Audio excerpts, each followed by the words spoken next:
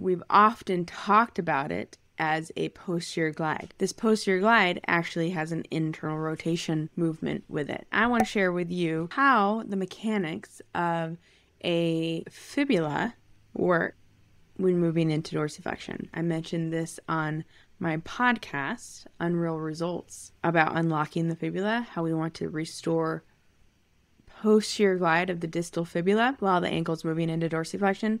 This posterior glide actually has an internal rotation arthrokinematic movement with it. So let's check it out. Show really closely like how the groove of the tibia is what dictates that movement, right? Because the tibia has this dip where that distal fibula sits in. And so when it glides back, it's not just a straight glide back.